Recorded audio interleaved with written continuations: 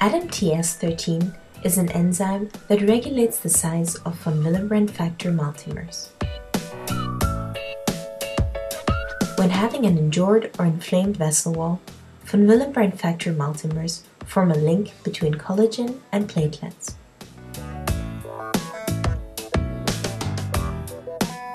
When the activity of ADAMTS-13 is lowered, large von Willebrand factor multimers may accumulate within the blood vessel and cause microvascular thrombosis. The Technozoom ADAMTS-13 activity ELISA is a chromogenic assay which detects the von Willebrand factor cleavage product by a very specific monoclonal antibody.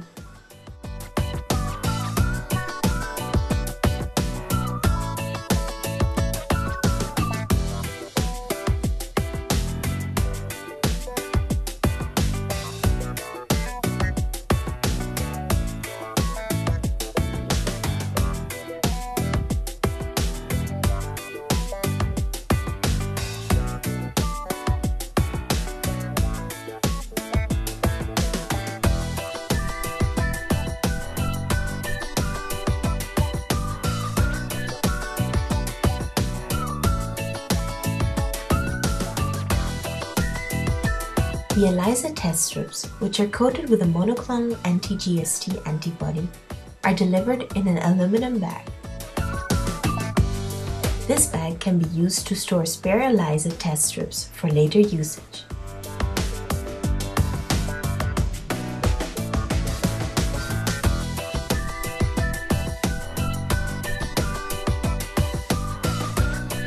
The GST von Willebrand factor 73 substrate needs to be reconstituted with 6 ml distilled water. Mix well and leave it at a room temperature for 15 minutes.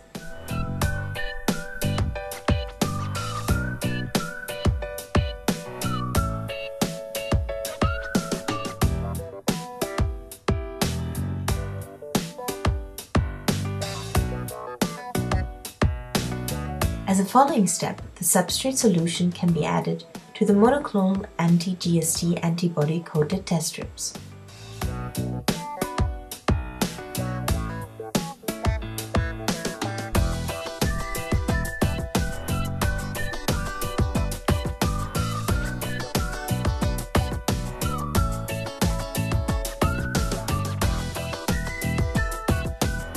To prepare the wash buffer, the concentrate needs to be diluted with distilled water at a ratio of 1:10.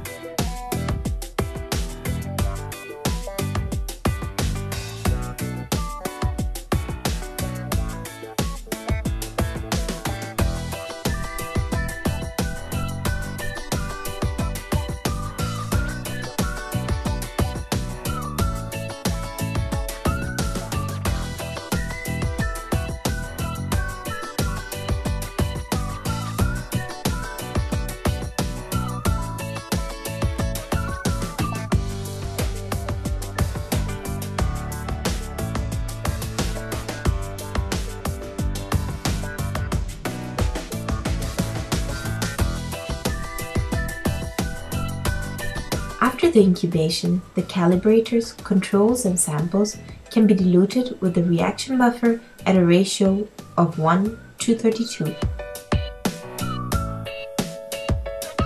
To remove excess sample material, a washing process has to be repeated 3 times.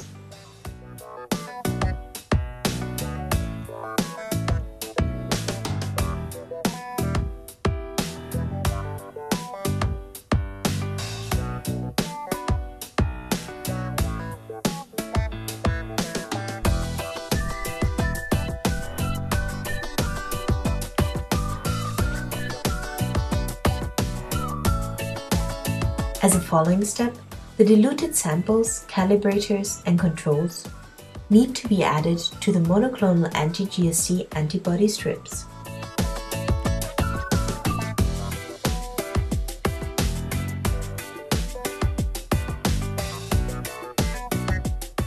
After the incubation, the ELISA plate needs to be washed again.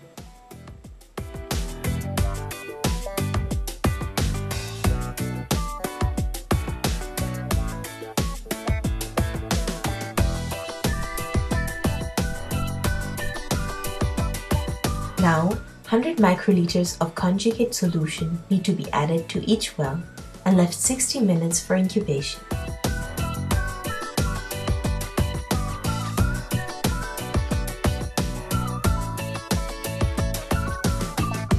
The incubation of HRP conjugated antibody is directed against the cleavage site of von Willebrand factor 73 substrate. A third washing step needs to be conducted.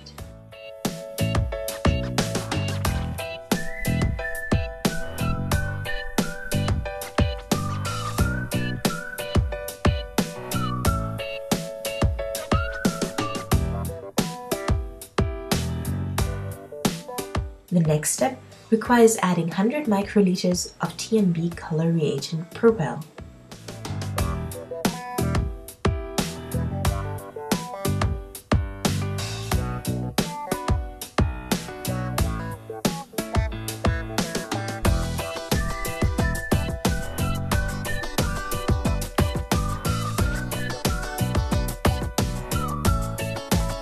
After an incubation time of 30 minutes, the reagent colors the HRP substrate blue.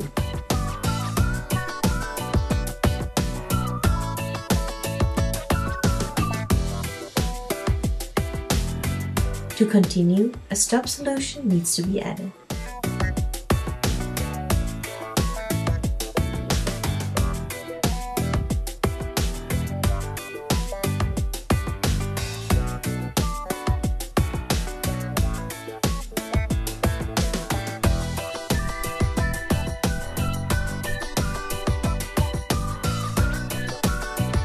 After adding the stop solution, the OD can be detected with your ELISA reader.